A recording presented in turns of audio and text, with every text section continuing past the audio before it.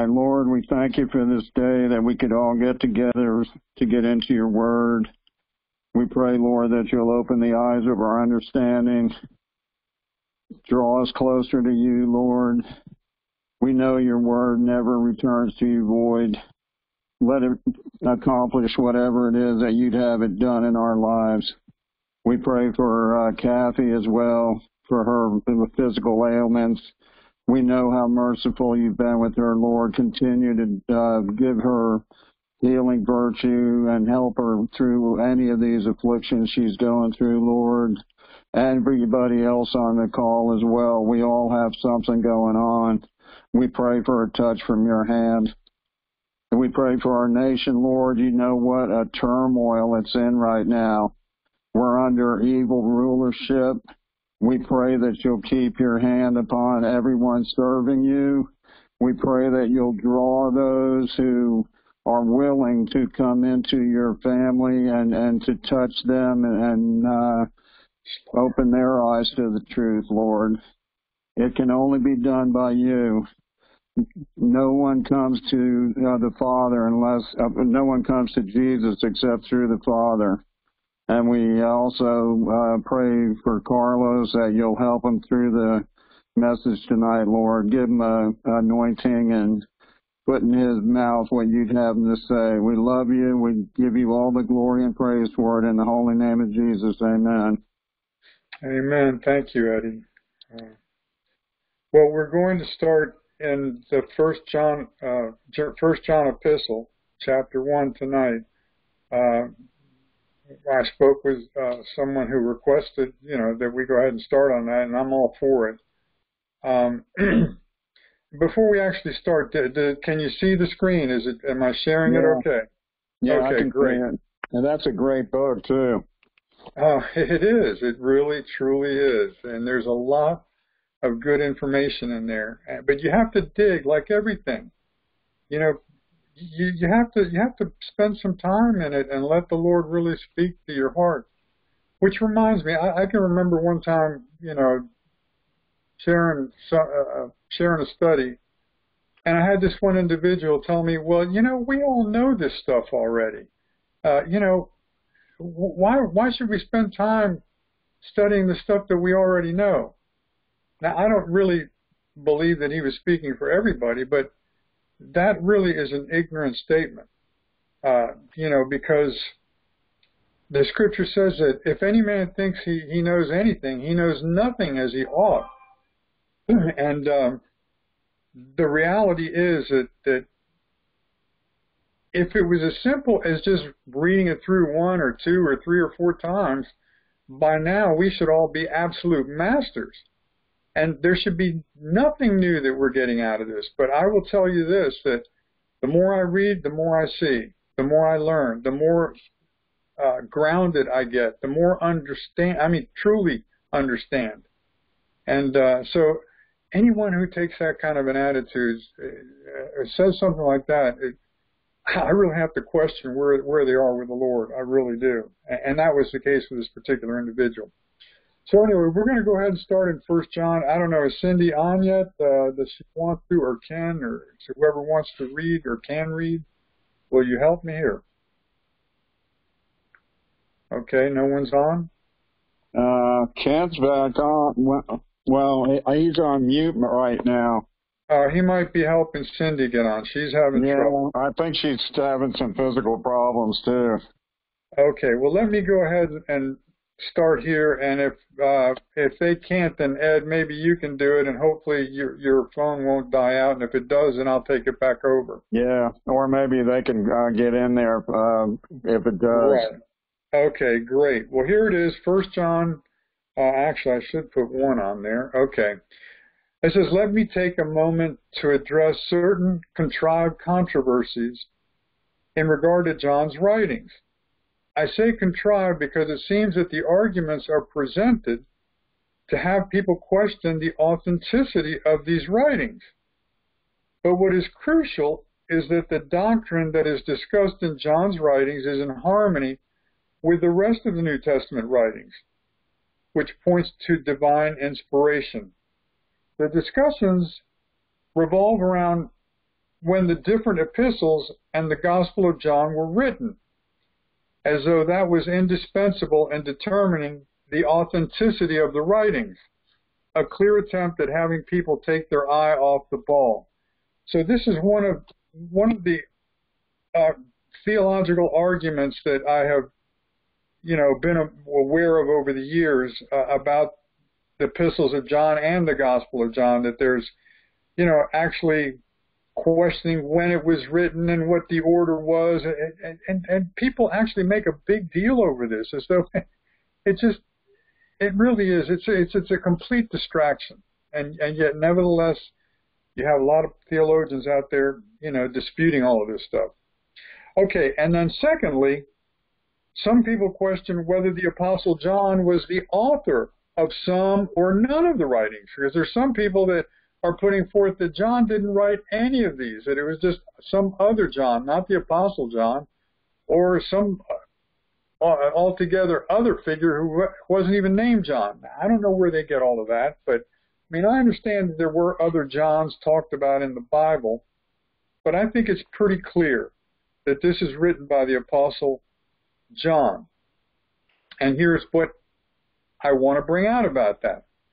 So, well, it is established by the historical writings of the early church fathers that John outlived the other apostles. This is pretty well undisputed. Everyone acknowledges that John outlived, the other apostles.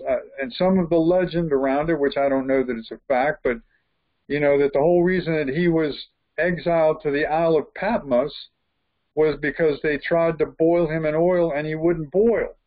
So they, dispatched him to the island to isolate him, to keep him from being effective and reaching people. I don't know the truth of all of that, but that is what is out there. But the point is that he outlived all the other apostles, and that's pretty well goes uncontested. So if the writings of the other apostles are not in question, right? People don't question the authenticity of Peter. They don't question the authenticity of Paul's epistles. Some people, but for the most part, no. I would think that the Apostle John, who outlived them all, would have been more easily recognized by the same early church fathers as the true author of these writings, which is the case. The early church fathers refer to the Apostle John and his writings and give it validity.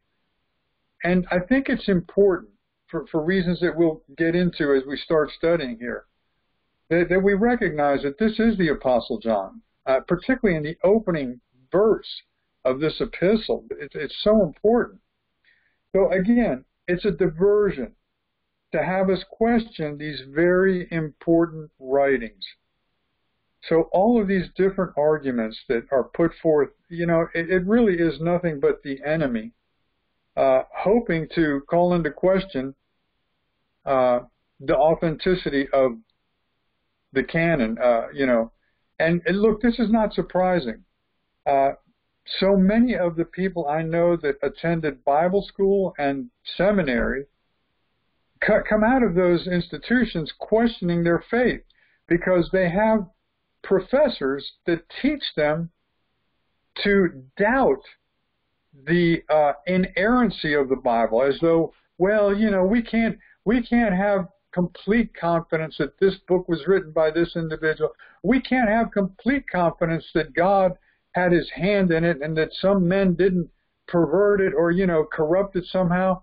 It's so ridiculous, brethren, because the more I study the scriptures, the more I'm convinced how much God is just, he went to great lengths to preserve it for us, and it harmonizes so perfectly that I appreciate God for that. I truly do. So it's just a diversion. Okay, is anybody available to help me read here? Cindy, Ken, or Eddie, if you can. I can do it for you. I guess Ken ain't back yet. I guess not. They must be having trouble getting on. So if you can pick it up at these epistles. Okay. These epistles are devoted to identifying the difference between the light and darkness, 1 John 2, 8 and 9, and between the spirit of error and the spirit of truth, 1 John 4, 6. And John repeatedly warns us to not be deceived. 1 John 1, 8, 1 John 3, 7, 2 John 1, 7. If this exhortation was necessary in John's day, how much more in our day, as we have been warned that things will be worse. 2 Timothy 3, verses 1 through 13. This know also that in the last days perilous times shall come, for men shall be lovers of their own selves, covetous, boasters, proud, blasphemers, disobedient to parents, unthankful, unholy, without natural affection, truce breakers, false accusers, incontinent, fierce, despisers of those that are good, traitors, heady, high-minded, lovers of pleasures more than lovers of God, having a form of godliness, but denying the power thereof. From such turn away. But evil men and seducers shall wax worse and worse, deceiving and being deceived. So look, as we're going to be studying here in 1 John, 2 John, and 3 John, he is trying to help us to be able to discern between the spirit of error and the spirit of truth. And again, if it was something that he had to spend time to instruct the churches on it in his day, it has to be much worse and much more necessary in our day, because it is worse. You know, as 2 Timothy 3, 1 through 13, in the last days, perilous times shall come. And we've talked about this before. To me, the most perilous thing for a believer is not that they might lose their life, that they could be martyred, they could be beheaded or whatever. That's not the most perilous thing. That in fact, is ushering us into eternity and everything that we're longing for. No, the most perilous thing for a believer is that they would be deceived. And, you know, Jesus said, take heed that no man deceive you. For many will come in my name, and if it were possible, they will deceive the very elect regarding the end times. That's what Jesus said. And so 2 Timothy is just verifying all of that. And, you know, when people read 2 Timothy 3, 1 through 13, they look at these characteristics and you know, they see certain things and they say, well, you know, this false teacher, I don't see that he's disobedient to parents. I don't think that he's unthankful. You know, I don't think that he's without natural affection. And the point is this: I don't want you to think that every false teacher, every deceiver is going to have all of these. No. But all of these characteristics are they're not according to godliness. That's the thing you should understand. They may not demonstrate all of these characteristics, but that doesn't mean that they're not deceivers. What I have highlighted here is that they have a form of godliness, but they deny the power thereof. From such turn away. The power of godliness, the power of the life in Christ, is the fact that we are able to crucify the flesh and live a life of holiness. It's according to the Spirit, the Holy Ghost working in us. And I think that that's an important thing. Yes, most of these guys are covetous. Some of them are able to hide it pretty well, but at the heart of it is they want. They either covet filthy lucre, or they covet position. They want to be recognized. They want to be a rabbi, which Jesus said that we are not to be. And that means a teacher. They want to be recognized as a somebody. And so their covetousness may not just be around filthy lucre. It can be other things, such as that. But I'm not going to cover any more of those particular characteristics. It's just the point that in the last days, we're going to be dealing with deception to an even greater extent than in the days that John was writing these epistles. All right, would anybody else like to share anything before we go on? Okay, Yeah. Eddie, if you... Okay, good. Yeah, go ahead. What I would say is I know it's getting worse because the sheer number of deceivers out there, not only the deceivers, but the people that are being deceived. You've gone into a bunch of them on this call, already. The Hebrew roots people, the once saved, always saved. I mean, there's just one false teaching after the other.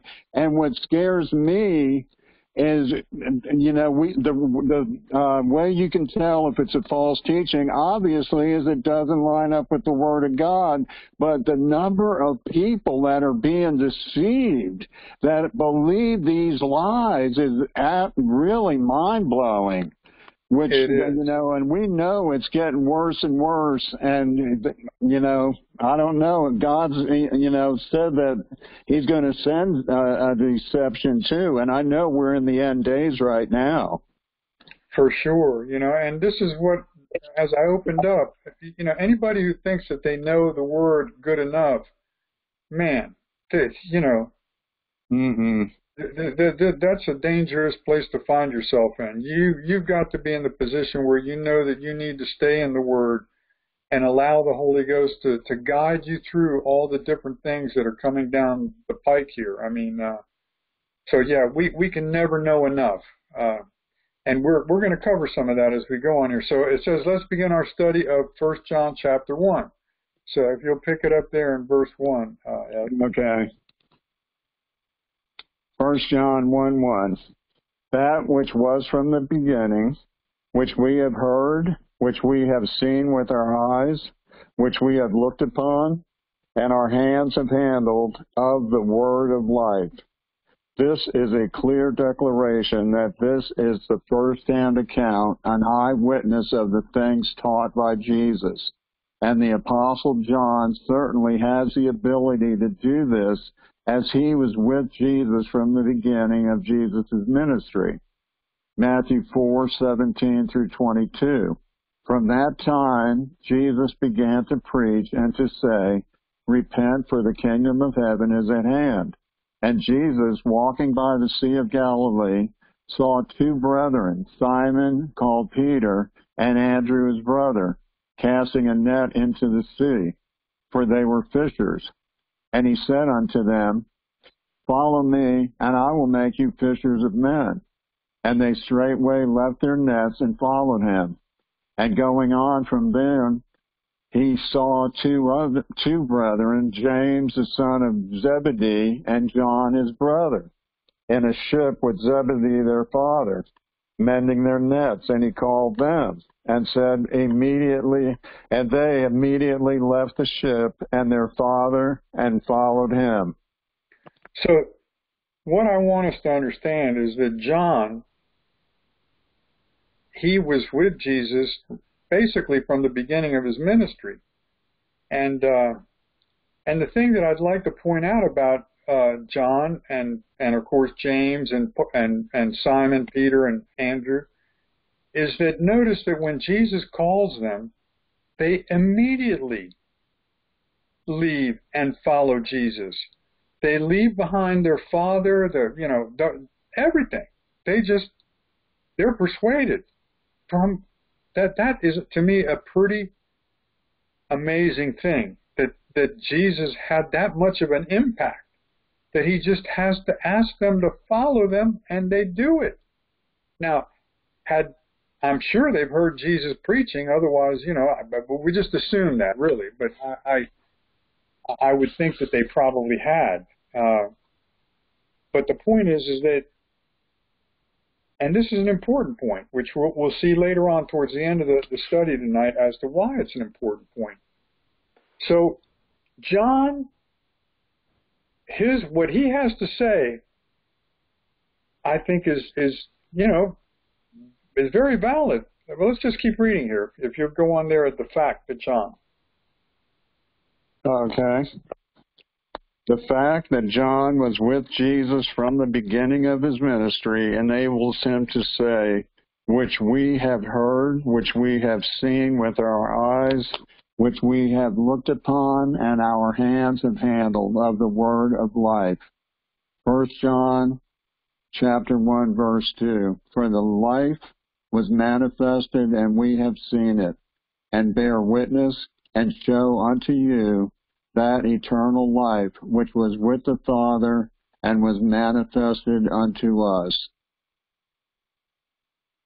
There are not many that can say that they were with Jesus from the beginning, and we should give attention to those who were, such as John.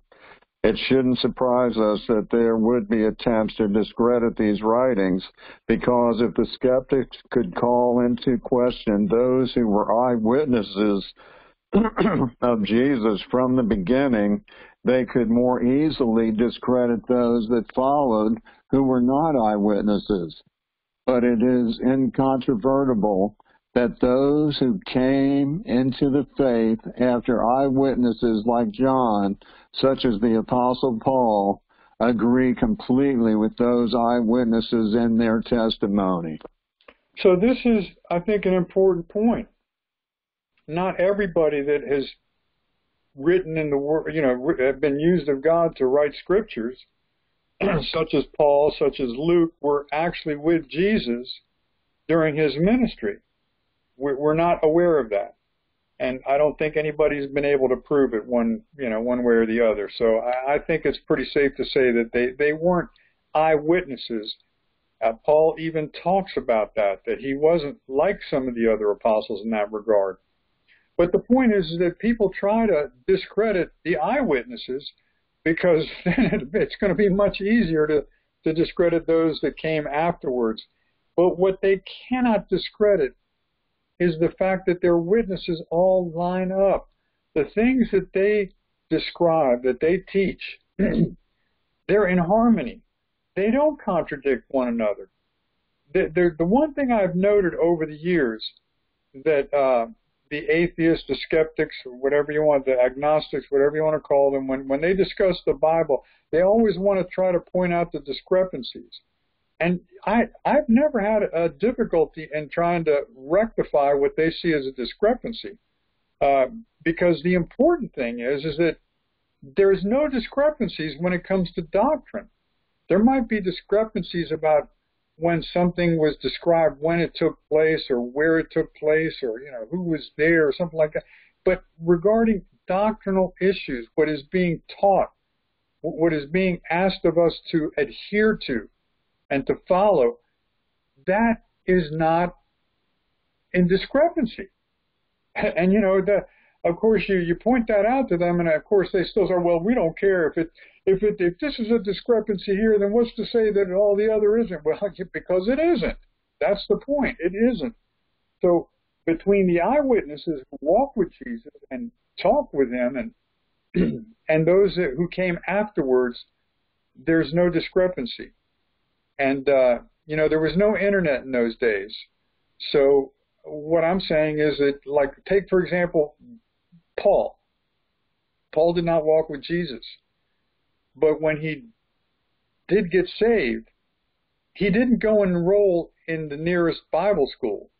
He didn't go and matriculate in the nearest seminary. No, he says that he went straight out to the desert for 3 years, and he spent time with the Lord.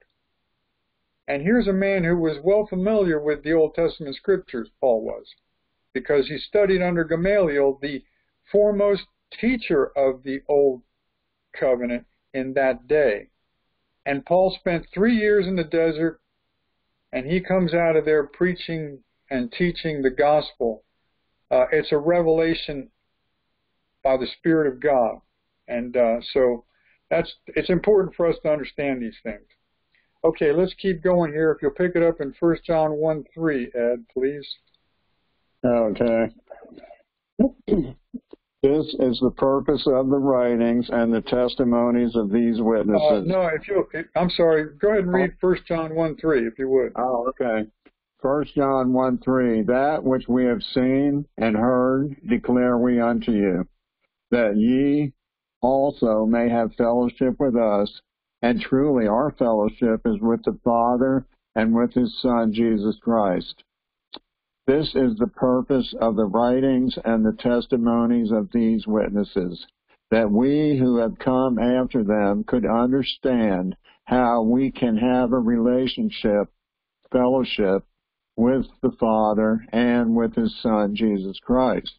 Our primary goal is studying these writings is not to understand all mysteries and have all knowledge, and contrary to the word of faith, teachers who overemphasize faith, we are not to study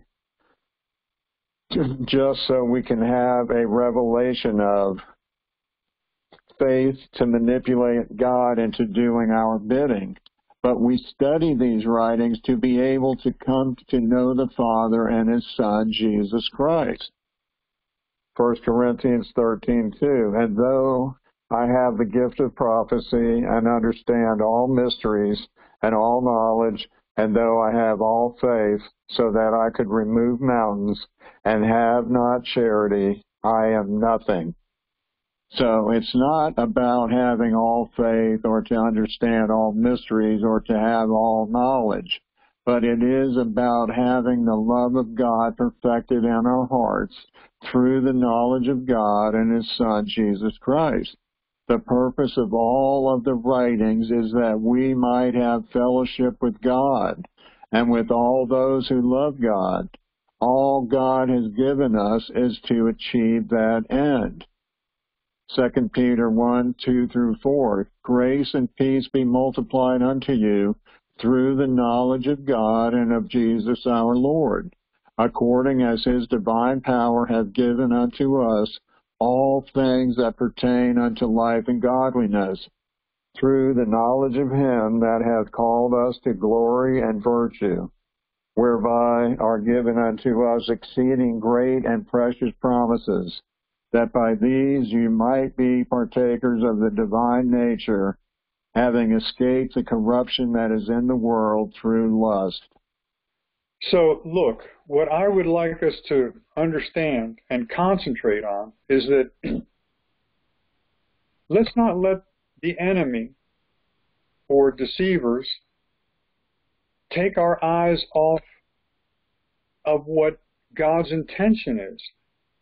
And God's intention is not for us to become proficient in the gifts of the Holy Ghost. His intention is not to make us the best Bible teachers in the whole wide world. His intention is for us to get to know him. This is the main focus, his main desire for us, and all of our studying, all of our seeking, it must be to that end, that we want to know him and his Son, Jesus Christ. It really, but what I have noted over the years is the people that I have noted that started out in the faith well and ended up shipwrecked, ended up, whether a false doctrine or, stumbling or whatever, because they take their eyes off of having a relationship with God. They get caught up with the ministry. And it's a very common thing. People like the fact that they're put up on a pedestal, and that becomes, a source of idolatry. It truly does. In the case of, Word of Faith preachers, which I mentioned, they focus so much on faith and the need to develop faith in their life. And it's not about having a relationship with the true and living God. Listen, I would rather you have little faith.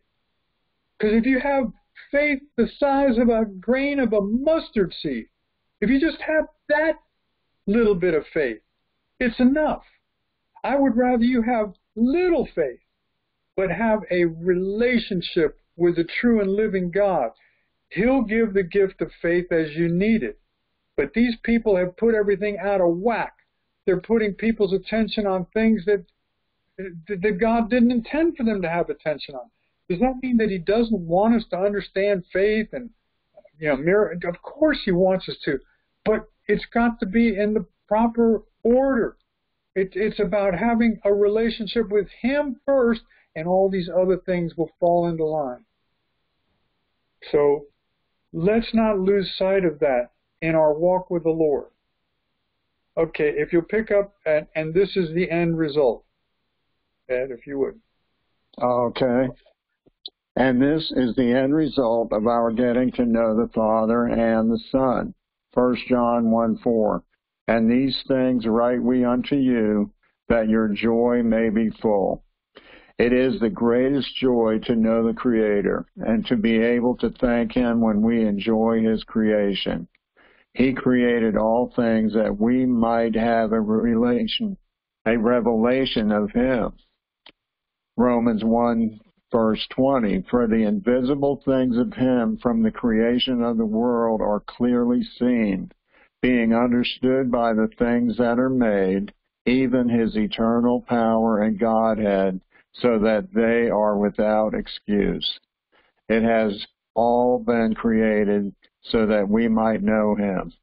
And let us not forget the Holy Ghost, because although John doesn't mention Him in this chapter, John will speak of Him in the following chapters. The Holy Ghost is how we come to have the revelation of God. 1 Corinthians 2:10 through 13. But God hath revealed them unto us by His Spirit, for the Spirit searches all things, yea, the deep things of God. For what man knoweth the things of a man, save the spirit of man which is in him? Even so the things of God knoweth no man but the Spirit of God. Now we have received not the spirit of the world, but the Spirit which is of God, that we might know the things that are freely given to us of God, which things also we speak, not in the words which men's wisdom teaches, but which the Holy Ghost teaches, comparing spiritual things with spiritual. Well, let me go back up here and and say this. The greatest joy is to know the Creator and to be able to thank Him, for the things that He has created for us, beginning with our very own selves. We are marvelously created, the Scripture says, and it truly is. And I mean, every day we could just give God thanks. Think about the things that you ate today, all the different flavors. And I mean, to be able to take the time to just thank Him. The next time you eat something and it tastes so good, just say, oh, thank you, Lord, for that flavor. It was, all of this God has created to get man's attention to the end that we might hunger after Him, that we might seek to know the one that made all of these things. And so, what a joy. It truly is a joy of joys to know the Almighty Creator. And I just want to mention this about the Holy Ghost, because as we study here the first chapter, John talks a lot about the Father and the Son, but he doesn't mention the Holy Ghost. And, of course, I don't want people to think that John is not a Trinitarian. We just recently had a study on the Trinity. And, so I'm not going to spend a bunch of time on that. But the point is that John does believe in the Holy Ghost as being part of the Godhead. And the fact is, as we're getting ready to study, is that, without the Holy Ghost, we couldn't know the Father and the Son. It's God reveals all of this knowledge to us by His Spirit. It's the Holy Ghost that teaches us these things. And so let's go ahead and keep reading here. If you would, Ed, I speak. Yeah, the thing I'd say about John, he might not mention it at the beginning of this epistle here, but in the book of John, he goes into great detail about the Holy Ghost during when Jesus was teaching them during the Last Supper, that it was important for Him to leave, that the Comforter would come. Exactly. So there's no doubt in anybody's mind that John loves the Holy Ghost, and he's the one that inspired him to write all this stuff. Exactly. And we're getting ready to cover some of these verses in 2 John. But it's just in reference to this, making this point. And then next week when we're in 2 John, we're going to cover more extensively some of these scriptures. But if you'll pick it up here and I speak. Okay, I speak of the Spirit of God because some might infer that by not mentioning the Spirit here, that somehow John thought the Holy Ghost was not as important. But here John lets us know how we come to know who the Father and the Son are. 1 John 2:20 through 27. But you have an unction from the Holy One, and you know all things. I have not written unto you because you know not the truth, but because you know it, and that no lie is of the truth. Who is a liar? But he that denies that Jesus is the Christ. He is Antichrist, that denieth the Father and the Son. Whoever denies the Father, the Son, the same has not the Father. But he that acknowledges the Son has the Father also. Let that therefore abide in you, which you have heard from the beginning. If that which you have heard from the beginning shall remain in you, you shall continue in the Son and in the Father. And this is the promise that he has promised us, even eternal life. These things I have written unto you concerning them that seduce you. But the anointing you have received of him abides in you, and you need not that any man teach you. But as the same anointing teaches you of all things, and is truth, and is no lie, and even as it has taught you, you shall abide in him. So this is what John is going to say in the next chapter about the Holy Ghost. Obviously, just because he doesn't mention the Holy Ghost in the first chapter, you should not think that he's not a Trinitarian. No, he is a Trinitarian. He firmly believes in the Holy Ghost as being part of the Godhead. And, he, in fact, basically lets you know that without that, you're not going to learn. Without the Holy Ghost, you're not going to learn. And it's not that we can't be taught of some man, that you can't learn something from a man. But the important thing is that you understand that whatever you're hearing that is touching you by somebody's teaching, whether it's mine or someone else's, it's because of the Holy Ghost in us. Okay? It's not the man, it's the Holy Ghost. We have an unction from the Holy One. We have the anointing that we have received that abides in us. And it's that anointing that teaches us. Now, brethren, if you don't ever have a teacher teach you anything as far as a man goes, right, you will still learn the things of God. If you have his word and you have his Spirit abiding within you, he will teach you. But it's his good pleasure to use us in different ways. Some are appointed apostles, some prophets, some teachers, some evangelists, some pastors. But ultimately, it is the anointing. But what we must do is recognize what John is talking about here. Be careful who you're listening to, because there are antichrists that deny the Father and the Son. And listen, it's not the antichrist forces are not just come out and plainly deny the Father and the Son. No, they deny him in the fact that they don't obey him. Many confess that Jesus is the Christ, but they don't obey him. And they are denying the Father and the Son. Because if you don't obey the Son, you're not obeying the Father. And if you're denying the Son, you're denying the Father. So there's lots of people confessing Jesus, but they're denying him in their works. And that's the problem. So what John is saying here, I'm writing these things concerning them that seduce you, that are trying to deceive you. Again, this is the purpose of so much of this epistle, is to help us identify the spirit of error and the spirit of truth. Okay, let's go on here. We know the Father. Okay. We know the Father and the Son because the Holy Ghost reveals them to us. The Spirit is indispensable. 1 John 1:5. This then is the message which we have heard of him, and declare unto you, that God is light, and in him is no darkness at all. This is the message that these witnesses have learned and passed down to us. It is light or darkness. There is no gray area in between. But there are those who want us to believe that there are gray areas. But the eyewitnesses say God is light, and in him is no darkness at all. At all means no gray areas. 1 John 1:6, if we say that we have fellowship with him and walk in darkness, we lie, and we do not the truth. We are either in the truth or we are following a lie.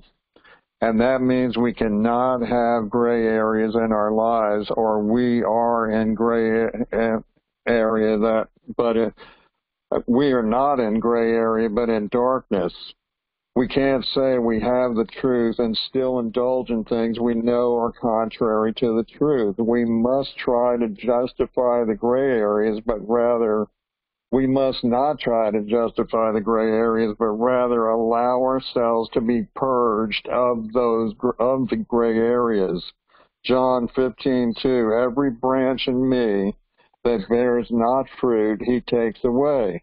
And every branch that bears fruit, he purges it, that it may bring forth more fruit. So I think this is an important point. It says that, God is light. In him is no darkness at all.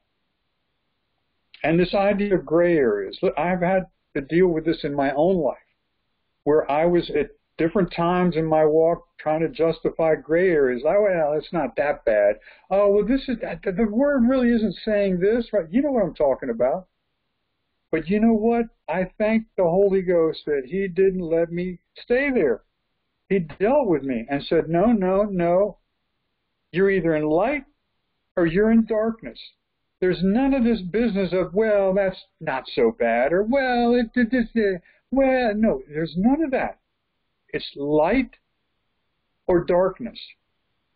And so we can't say that we have the truth and still indulge in things that we know are contrary to the truth. We cannot justify the gray areas. We have to allow the Holy Ghost to purge us of the gray areas. And brethren, these gray areas are something that every believer has to walk through. It just is. Obviously, Jesus didn't have to walk through them, but we have to. And it's because we're dealing with the flesh. We're dealing with the world. We're dealing with the devil, all working against us, trying to convince us, this is not so bad, right? But let's remind ourselves, God is light, and in him is no darkness at all. Okay, so we have to allow the Lord to purge us. Okay, if you'll pick it up, and we all must go through. We all must go through the purging process, and it will not end until we go to be with the Lord. And that's a fact. 1 John 1:7. But if we walk in the light, as he is in the light, we have fellowship one with another, and the blood of Jesus Christ, his Son, cleanses us from all sin. Let me stress that if we walk in the light, we have fellowship. And if we expect to be washed by the blood and cleansed from all sin, purging process, then we must walk in the light. We can't walk in gray areas because it is light or darkness. 2 Corinthians 7:1, having therefore these promises, dearly beloved, let us cleanse ourselves from all filthiness of the flesh and spirit, with holiness and the fear of God. So, brethren, over the years, I've had some discussion with certain people that have said that here in 1 John 7, it says that in order for us to walk in the light and have fellowship, all we have to do is, believe that Jesus is the Son and confess our sins, as we're getting ready to read here in the next verse, and that he will cleanse us from all sin. But what they're kind of they're kind of inverting what's being said here. And in other words, they're saying, well, because Jesus has cleansed us from all sin, because we've said the sinner's prayer, because we've come to Jesus, now we're walking in the light no matter what we do. Well, that's just not true. And this is the big if. I've talked about this little 2-letter word in the Bible, the word if. It is one of the biggest, most consequential words in the scriptures you're ever going to read. So John says, but if we walk in the light as he is in the light, no gray areas, no darkness. Remember, he's light. No, if we walk in the light as he's in the light, we'll have fellowship with one another. And the blood of Jesus Christ will cleanse us from all sin. Now, does that mean that we are not going to sin? We're going to talk about this in just a minute. It means that if we're willing to walk in the light, if our attitude is, Lord, I don't want to walk in darkness, I don't want to walk in the gray areas, then his blood will cleanse us from sin as long as we mean that. So it's about walking in the light, if we walk in the light. All right, let's pick it up here. Here is where many Christians. Okay. Here is where many Christians fall into deception. 1 John 1:8. If we say that we have no sin, we deceive ourselves, and the truth is not in us. There are too many Christians that think they are no longer dealing with sin in their lives just because they pray the sinner's prayer. It is an ongoing battle that as Christians we face daily, denying the desires of the flesh, Ephesians 2:3, Luke 9:23, and he said to them all, if any man will come after me, let him deny himself, take up his cross daily, and follow me. 1 Peter 4:1 and 2. For as much then as Christ has suffered for us in the flesh, arm yourselves likewise with the same mind. For he that hath suffered in the flesh has ceased from sin, that he no longer should live the rest of his time in the flesh to the lust of men, but to the will of God. Okay, so if we say that we have no sin, we deceive ourselves and the truth is not in us. Now, it could be that John was dealing with the Gnostics of his day, that because they're like the New Agers of today, so to speak. That, oh, well, it's not sin that's working in us. It's just, but of course, it is sin. And the important thing is that we don't deceive ourselves into thinking that we're not having to deal with sin anymore. Because I think that so many Christians think that, well, look, once they say the sinner's prayer, it doesn't matter. Whatever sin I commit is not viewed as sin by the Lord anymore. And that is just the most, just a ridiculous reasoning. But honestly, there are just so many Christians that believe that they think that, well, look, I've prayed the sinner's prayer, so God doesn't look on my sin anymore. I just worry for them. I truly do. And so here are just some scriptures for us to think about. If you're going to come after Jesus, you have to deny yourself, take up your cross daily, and follow me. You're going to have to deal with sin in your life. You're going to have to deal with this daily. You got to take up your cross daily. 1 Peter 4:1 and 2. Arm yourself with the same mind. Why? Because sin begins in the mind. Yes, it's in the heart, but you have to think about what you're going to do before you do it. And so combat it. Gird up the loins of your mind. Fight the good fight of faith. Put on the whole armor of God. Resist the devil. He'll flee from you. We are not to live the rest of our time in the flesh to the lust of men, but to the will of God. This is the deal that we made when we came to Jesus, is that we are willing to live for the will of God. The whole point, when I asked Jesus into my life, I realized that I had screwed up my life. I realized that the way that I was living was not it was beyond not being satisfactory. I was dying. I just had no reason to live. And the deal, I knew what the deal was, that, you know what, I'm going to live for God. And I remember in my prayer the night that I got saved, I said, Lord, if this is the truth, and if Jesus can change my life, I will serve you with all my heart, but I just have to know tonight. That was my prayer. And in other words, I knew that from that point on, it wasn't going to be about my will, what I wanted to do in life. It was going to be about what the will of God was for my life. But I just needed him to show me that night, and he certainly did, and that's been many years ago, and he's been faithful to keep me on the straight and narrow, thank God. Not that I haven't made mistakes, but he's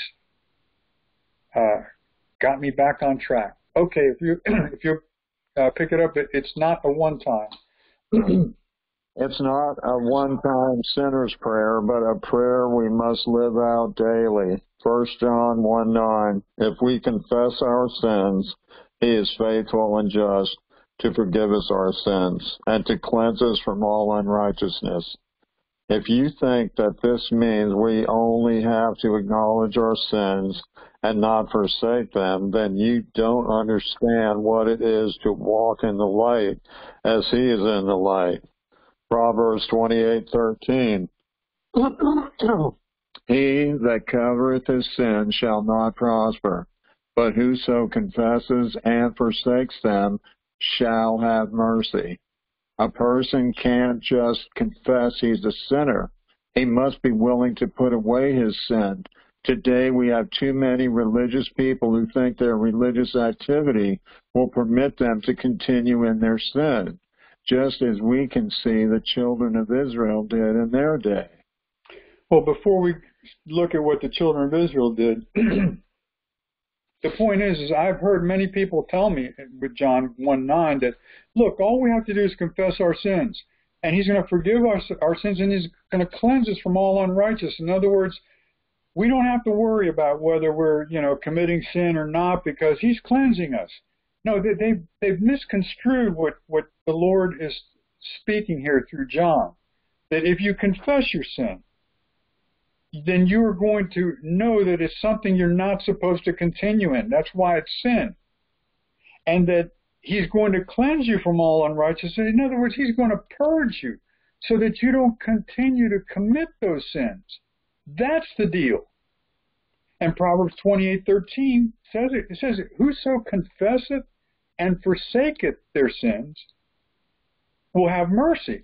But if you're going to cover your sins, you're not going to prosper. You're not going to have mercy. So do you want mercy from God? You have to confess and forsake your sin. I mean, and this is not just in one place in Scripture. This is throughout Scripture. Did you ever see a point at any time in Jesus' ministry where he said, like, for example, to the woman caught in adultery who was thrown down at his feet, caught in the very act, did he say to her, don't worry about it. Don't worry about it, sister. Just go ahead and, keep committing that sin. It's okay. I forgive your sins. No. He said, look, I don't condemn you. Your sins are forgiven you. Go and sin no more. And for us to say, not for us, but for people to say that God isn't concerned about whether we continue in sin or not, is just an abominable statement.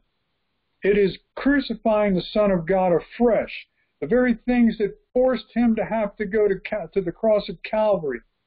Every time, it's an awful, awful thing.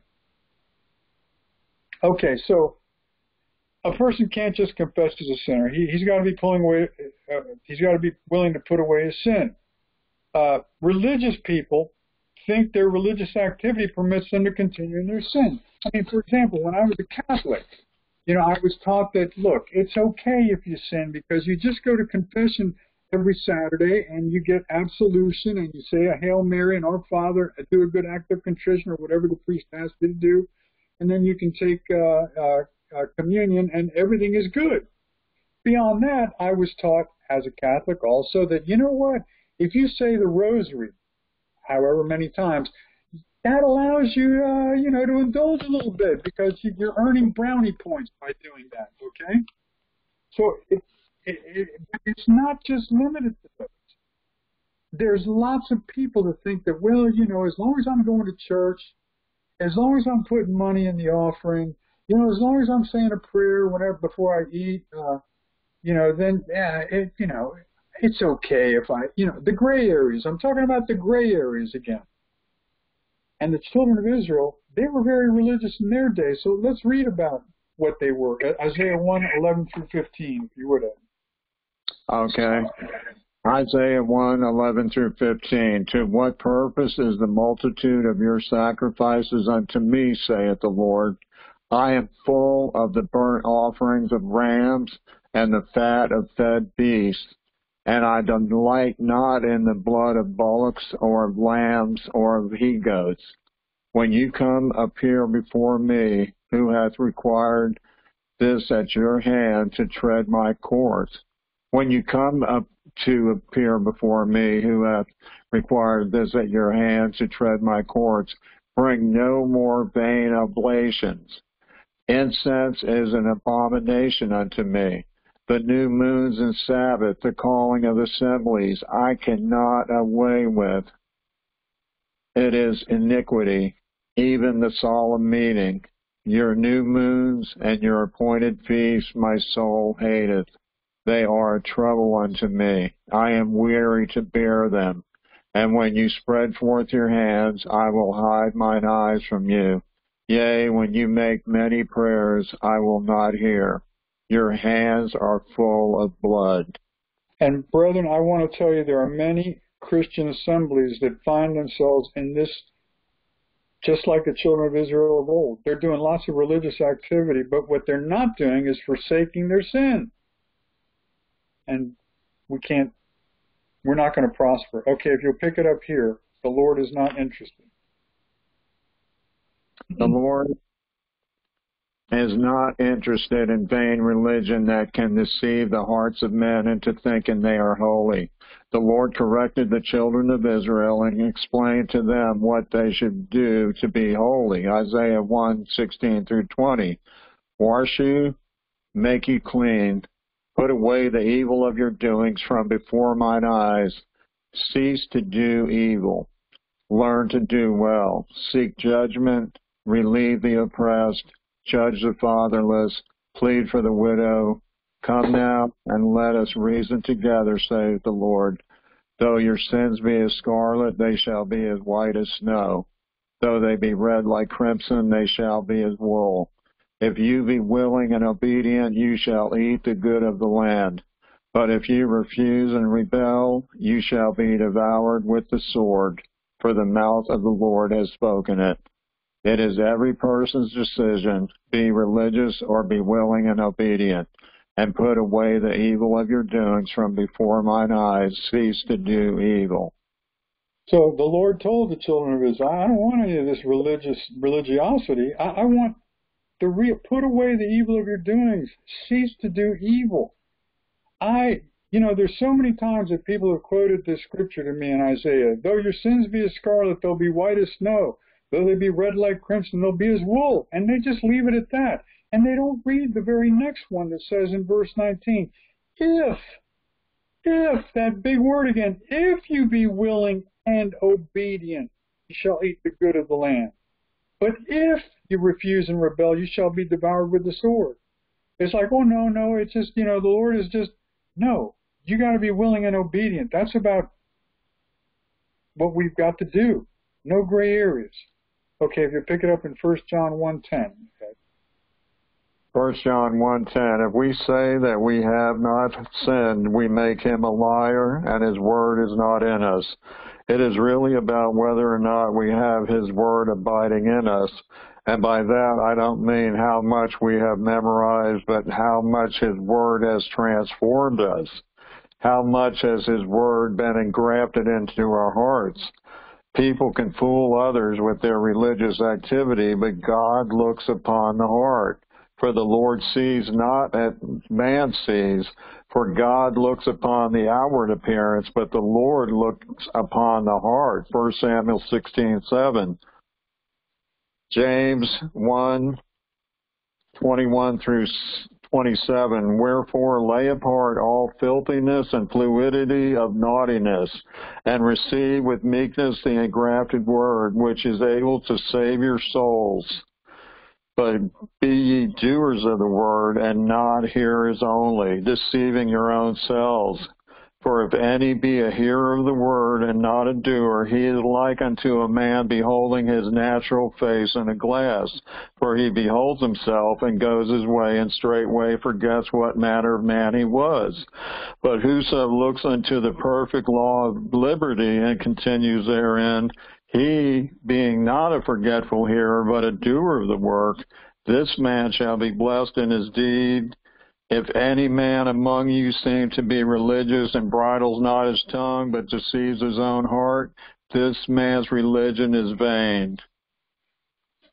Pure religion and undefiled before God and the Father is this, to visit the fatherless and widows in their affliction, and to keep himself unspotted from the world.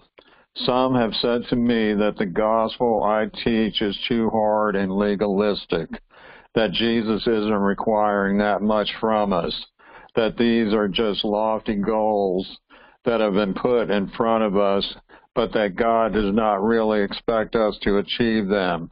So let's finish with this portion of Scripture. Okay, so I don't know if you've had people tell you that, but I've had lots of people over the years tell me, you know what? You're too legalistic, and the things you're teaching are just too hard, and nobody can live by that. And Jesus isn't requiring that. These are just goals. These are just, well, we don't have, he's not expecting us to. Have you heard that? I've heard it many times. Okay, so with that in mind, we're getting ready to finish. I know we've gone over a little bit tonight, but if you'll pick it up here, Luke 14:26 through 35. Yes, it's a lot of scripture, but it's important to read it in context. If you'll read that, Ed, please. Okay, Luke 14:26 through 35. If any man come to me and hate not his father and mother and wife and children and brethren and sisters, yea, and his own life also, he cannot be my disciple. And whosoever does not bear his cross and come after me cannot be my disciple. For which of you, intending to build a tower, sits not down first and counts the cost, whether he has sufficient to finish it, lest happily, after he has laid the foundation and is not able to finish it, all that behold it begin to mock him, saying, this man began to build and was not able to finish. Or what king, going to make war against another king, sitteth not down first and consults whether he be able with 10,000 to meet him that comes after him with 20,000? Or else, while the other is yet a great way off, he sends an assemblage and desires conditions of peace. So likewise, whosoever be of you that forsakes not all that he has, he cannot be my disciple. Salt is good, but if the salt has lost its savor, wherewith shall it be seasoned? It is neither fit for the lamp, nor yet for the dunghill, but men cast it out. He that has ears to hear, let him hear. So does it sound with this teaching that Jesus is just putting goals out there that he's really not interested in you attaining to them? They're just goals. They're just, they're just, that is gray area thinking there. And look, Jesus is wanting sold out disciples. He's wanting people. I'm not talking about that you're not going to make mistakes, but he wants sold out disciples who are going to learn from their mistakes and not continue to make them. And we're going to need his help to do that. There's no ifs, ands, or buts about it. So we're just about to finish. Let me just have you finish this out right here. This is the last of it, Ed, if you'll finish that. Okay, I have sat down and counted the cost and have decided to do whatever it takes to stay salty. This is the attitude we should all want to maintain in our hearts. Philippians 3:10 through 14.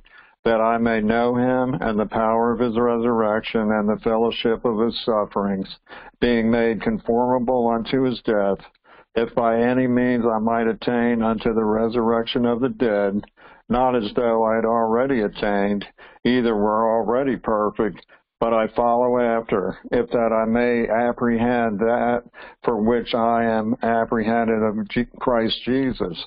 Brethren, I count not myself to have apprehended, but this one thing I do, forgetting those things which are behind, and reaching forth unto those things which are before, I press toward the mark for the prize of the high calling of God in Christ Jesus. How do we start out this chapter tonight? I stressed how that the whole reason that John is writing this is that we might have fellowship with him. And truly his fellowship is with the Father and the Son, Jesus Christ. And Paul is saying that I may know him. Look, this is the purpose of all that we're doing, that I may know the Lord. I mean, really know and understand him. And in order to do that, brethren, we're going to have to press in. We need to understand that it's you're either all in or you're out. Jesus said, well, you're either for me or you're against me. There's no gray areas. I mean, I could go on and on with different little, quotes like that. It's all or nothing. And what I can say, brethren, is that it's not that we won't make mistakes. It's that we don't want to continue in them. We want to be like him, to walk in the light as he's in the light. And what did Jesus say? He says, look, I do only those things that are pleasing to the Father. I speak only those things that he's given me to speak. And that's what our goal has to be. That, you know what, we want to eliminate all the gray areas, all the areas where we want to do what we want to do, where everything that we do is because we want to please the Father. Remember what the first love is all about, going back to the first works, to want to do, to please him in everything that we do. All right, so bear in mind that as we go on into the rest of the book, he'll teach us a lot of other things that are very good. Would anybody like to add anything before we close it out tonight? I did go over a little bit, and obviously I get a little into it at times, so I don't really apologize for that, but I'm just saying that's what we went over. I've got one thing. Absolutely. It's about the gray areas as you describe them. The Lord says, I know your works, that you're neither cold or hot. But because you're lukewarm, I will spit you out. Yeah. And that he's either saying, I'd rather you be ice cold or red hot, but don't be lukewarm. Yeah, that is a great scripture, Ed. And I think that, the lukewarm period is all of us know what it's like to be cold, right? All of us know what it's like to be hot. Personally, I'd much rather be hot than cold. But the point is that when you're cold, you know you're cold. And when you're hot, you know you're hot. And when you're lukewarm, you're in between. And it's like, it is a gray area. And we don't want to be there, man. That's a great scripture, Ed. I like that one. Anybody else before we close out tonight? And, again, like I say, people have said to me, these are hard teachings. They're no harder than anything that Jesus ever taught or the apostles. And it's only hard if we don't want to abide by it. And unfortunately, there are many people in the world today that don't want to abide by it. I'm not necessarily talking to people on this call. I'm just talking in general, that this is what we're dealing with in Christendom today. But our job is to be a witness. I mean, I want to be, like John, a witness, to be able to pass on the things that the Holy Ghost is teaching me, to help others enter into that same fellowship. The fellowship that John has invited us to partake in, that's what we're trying to do, is invite other people and let them know. These are the rules for that. There are rules. there are some demands that God is making. All right, anyone else before we close it out tonight? Okay, who has it in their heart to close us in prayer? Anyone, please? Okay, nobody? Okay. Oh, I will. Okay, Cindy, thank you. Yeah, I Ken's computer. It just looks different. He's sitting behind me. We don't know what's wrong with my computer. But okay, well, at least you made it. I'm happy that you were able to, partake. So yeah, that's great. Okay. Well, Father, we do love you and love your word, and we are just so thankful for all you do in our lives. Continue, Lord, to work within our lives, within our hearts, that we would always be in obedience and walk in your light. And in these times, Lord, it's like you can see those dark clouds getting darker, and the storm is upon us, Father. But may you give us your strength and your courage, that we continue to endure and to live truly sold out totally to you. Because there is nothing in this life that's worth anything without you in it. So, Father, I pray a blessing upon each and every one on this call, anyone that may be listening, for them and their families. We thank you for healings. Those that maybe we didn't hear their prayer requests, but you know them, Lord. And we just continue to pray for those that need maybe healings of heart. And I continue to pray for relationships that need to be healed, Father. So, Father, be with each and every one. May we continue to hunger after you and seek you wholly in your word. Thank you, and in Jesus' name, amen. Amen. Thank you, Cindy. Let me turn off the recording here.